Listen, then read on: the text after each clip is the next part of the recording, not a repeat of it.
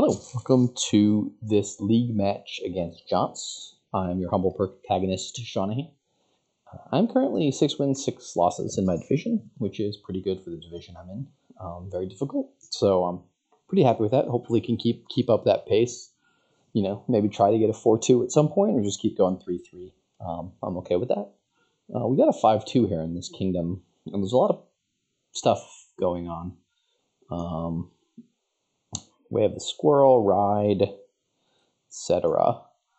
Villa Squirrel is actually quite nice, but I think I would rather get an Apprentice to start trashing, and then I can pick up a Druid, and then I can Earth's Gift, Villa, Squirrel stuff. I think getting an Apprentice into the shuffle is pretty nice. Let me stare at this for a moment longer. So, if I buy a Villa and Squirrel it, I'm probably going to draw 4 money next turn, which doesn't really get me where I need to go. So I think Apprentice, just to start thinning the estates, is going to be good. Yeah, I will get a Druid now. Would certainly have rather... would rather have a thing I could trash here, but I can play the Druid, play the Earth's Gift to gain a Villa, and then I can play the Villa, Squirrel this, and I've got 3, which I guess I will buy an Amulet to start trashing. It's really awkward price points. Next turn I'm just going to have 4, which is awkward. I'll do the Squirrel trick. Yeah, they buy an Apprentice and are able to Squirrel it and find it. So perhaps I'm just losing here right away. Maybe I should have opened Villa, but then I'm just, yeah, behind a second player. So I don't really know. I'm hoping to find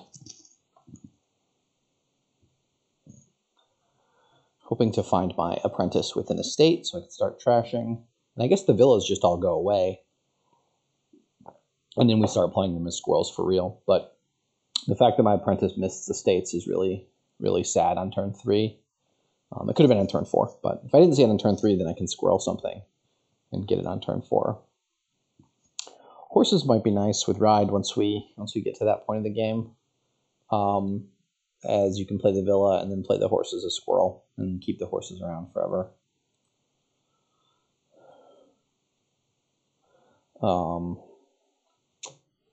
This is kind of a nasty draw here for me.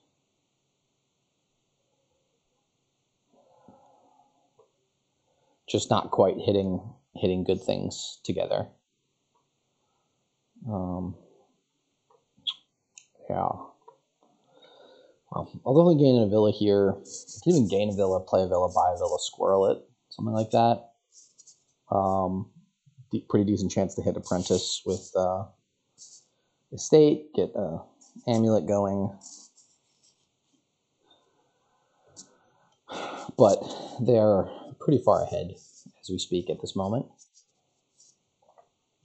All right. Villa, buy a Villa, and Squirrel it. So I assume they're going to get at least 1 Villa here, potentially 2. I'm about to trigger what is not a great shuffle, but I've got 2 Villas, 3 coppers in there. Maybe this is a terrible shuffle.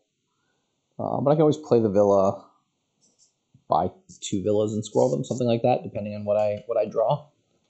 I do think I just need to keep thinning here.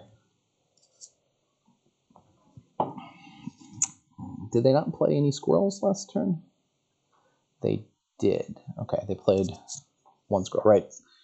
Apprentice trashing the state does not actually increase your hand size. It just cycles 2 cards through and makes your deck better. So I have 4 coppers, 2 estates, 2 villas. 2 estates, 2 villas, 4 coppers. This is a really bad shuffle to have going here, but I can't very well not trigger it. Play Amulet to gain a coin, buy a villa, and then Squirrel 2. Just doesn't seem... I'm most likely to draw a copper, say. And then if I draw a copper, I can play villa, Amulet for coin, buy a villa. I think I'm just losing if I don't like high roll here. Thinning estates seems really important. Can't actually get two villas this turn, so I can Apprentice an estate. Bottom card here. I do know what the bottom card is. Let me check that. I drew 3 coppers this turn. I played 4 coppers, 2 estates, Druid last turn. So bottom card should be a villa, which should enable me to Squirrel 2 things. I think I'm going to do that. Okay. So we can play a villa, trash a copper, buy a villa, Squirrel 2 villas. Trash, Squirrel, and then we can buy a villa and Squirrel that. And that'll at least draw us through most of the crap. We can get another trash off and progress from here. So that was a good draw, drawing a villa at the top there. Let me Squirrel an extra villa. My next hand does not have any estates in it, but I do have villas potentially that I can trash to Apprentice. Amulet's definitely going to trash an estate here. I assume they're going to get this last villa, so I have to decide what I want to do with that. Getting a couple of rides seems pretty decent. I also grab a Hideout. That will help with the thinning. So I play a Druid, discard a copper to gain a Hideout.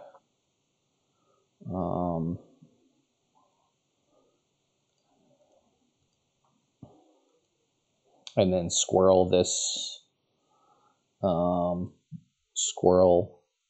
last villa. I can even buy something else, or just buy 2 rides. So we will discard a copper to gain a Hideout, and then buy 2 rides, and hopefully we don't have to play any of those horses ever. Naturally, although looking at this starting hand, that may be the case.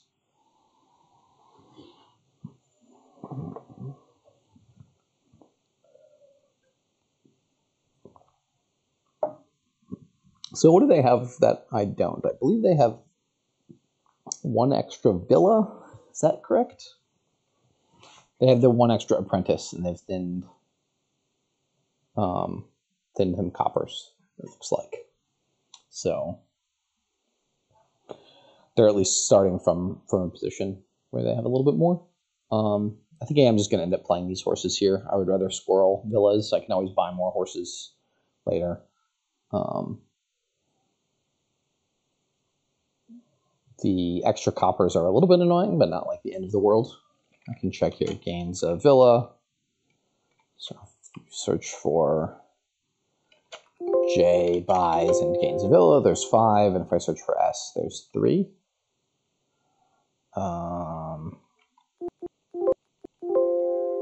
And then there's 2 with Druid. So we actually ended up splitting the villa split, and they've trashed 1 already. So for whatever that's worth, I've got an extra villa potentially that I can use. I'm probably going to end up trashing it here. I do have the Hideouts. The Hideout will thin coppers. The Hideout will also let me Squirrel horses potentially. Squirreling the Amulet's interesting. I assume they probably want to play the Amulet. Start thinning more. Potentially buy something nice. Coven. Coven is pretty nice. We'll trash that. All right, well, we'll Squirrel 2 of those. So we start the turn by drawing. And we have copper, Amulet, villa, Hideout, Druid down there. So another ride seems good to get the horse stuff going. And then Coven to keep up with the curses. It's a little bit of payload. Or I could elect to say I don't believe in the Covens and want to get something else. But I could go with Fool's Golds, but I think I need to get myself thin first, and it's going to be tough to get thin if they're attacking me regularly. So here I've got one horse. I used both my horses last turn. Oh no, I should have another horse in my deck. So I'll play this Hideout first to trash a copper, play the horse if I need to, and then figure out where I want to go from there. The Druid can actually be pretty nice with Fool's Gold. We'll see if that's what they like to do. They've thinned most of their coppers. Part of that is just due to me having to skip playing the Apprentice a couple of times early due to the draws, and bottom decking both my trashers last turn was a little bit sad. We will see. All right, so I'm going to play this horse, and it looks like I want to play this horse as well. I don't really want to leave both the Coven and the Apprentice down at the bottom. Kill an estate, play a Coven. Okay. So, bottom two cards are probably coppers. So I can play a Villa. I can Druid gain a... I'm just going to play at least one Villa. Probably end up playing two, because I need the village effect. If I want to play the Druid, what can Druid do for me? Druid can gain for me a... I can use the Druid potentially to gain a Fool's Gold, or I can just trash a copper here. And looks like the game is ending pretty quickly. Fool's Gold pile can run really quickly. Curse pile will run really quickly. So I can trash a copper here, or I can not even play the Amulet. I can trash a copper.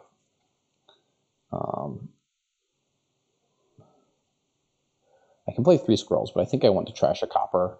And then I want to Squirrel the Druid for draw. So that's 9. I can either follow suit on the Fool's Golds, which gets them a lot of money pretty quickly. It's worth 5 money to them. Or I can go like Coven Ride and claim that I'm going to give them a bunch of curses, and the game is going to end before they have a chance to use them. I should have one more Villa at the bottom of the deck, so I should actually have Villa Copper down there. And I'd like to be playing Villas and Ride as Squirrel. How do I feel about that? So they're going to hit 8 next turn pretty easily, potentially 9 and they could start provincing. I'm not that far away from provincing with the Villas and the Coven money, but they can wrap up payload much quicker with the Fool's Golds is the concern, and I'm not thin enough really to get that going. So I'm going to do Coven Ride this turn and hope I'm able to catch up in time. It's a pretty decent starting hand. Does look like I'm going to need to play this horse, but I can always Apprentice the horse for a little more draw if need be. Plan is just to get them curses into their deck quickly, I guess. But, I mean, this is second player, and the 4-3 was a little bit awkward. I guess I could have just done the same line they did with a second player. It seemed better to Apprentice, and obviously if I draw Apprentice turn 3 or 4 with Estate, my deck is in much, much better shape.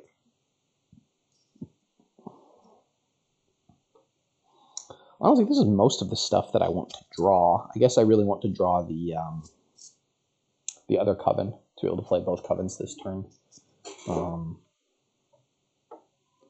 And then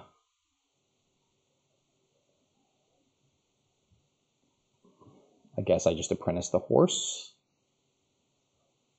I They played Apprentice on their Coven. That's interesting. So they're just not going to go for the curses stuff. They're going to go for Fool's Golds, most likely, and just try to province faster than me. And I can curse them. Very interesting. Is this a province, too? The second Apprentice is really nice. Yeah, it just seems really difficult to get them as many Fool's Gold, as many, it seems difficult to give as many curses as I want to give them. All right, so I'm going to continue my plan of thinning. And play the horse, I guess. Also apprentice the horse.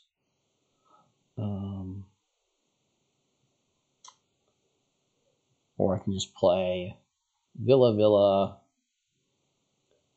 How many cards are in the deck? 4, 5, 6, 7, 8, 9, 10, 11, 12, 13 cards in deck. So if I play 4 things, I draw everything. And I think I just want to apprentice this horse now for maximum draw. Excellent. So 5, 6. So I can play 2 of these as a squirrel, and I can play the Druid as a squirrel, or I can play it as one of the boons, one of the good boons. Forest, sky, earth. What is earth? I mean, like, I can do Fool's Golds without that much difficulty. I think. I'm also hitting them with a lot of curses. So I can also just, play this as a squirrel, buy another Coven ride, and try to just get them all the curses over 2 turns. And then buy a province. Buy a province next turn and hope they have 1 dud. Not quite sure if that's realistic, but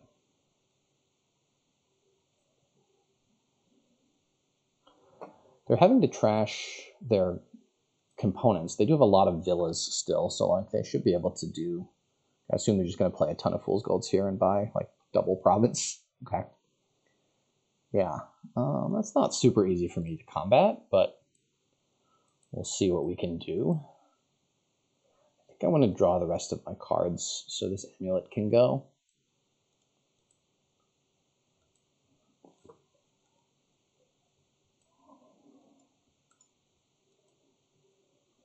And just buy myself 1 province, and then try to win next turn somehow. Let's see, 4, 5, 6, 7, 8, 9, 10, 11, 12. So 4 of these will just draw the whole deck. Gets me to 11. Yeah, I do need to buy a province to stay in scope. They have something. Oh, they have Fool's Golds in hand. Okay. Yeah, my plan was not great, I think, but at least I have a bit of a chance here, especially if they run out of fuel to play squirrels and stuff. And it's tough, though, because the villas are all the pieces they need. Yeah, they can just double province here. Again, I would suspect. It's going to take me 2 turns to empty the curses. Perhaps I need to buy another Coven. No. I don't think this was ever going to work, my plan. I'm also lowering piles really aggressively with this plan. I may only play 2 Covens here, but I do need to buy a province. They have a Druid and a bunch of buys, so like it's actually not that difficult for them to empty piles next turn. The Fool's Gold stuff I think was objectively better, but they were also thinner than me in head, so that made sense for them to do. Okay. So I'm just going to buy 1 province and then hope that good stuff works out.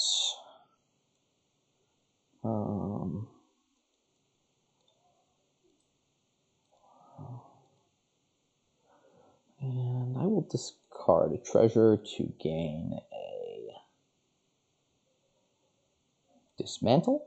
That's a card that I could potentially use. Gardens is not going to ever be worth enough points.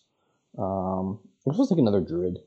That gives me some potential like pile pressure if they miss double province here, which is pretty unlikely, but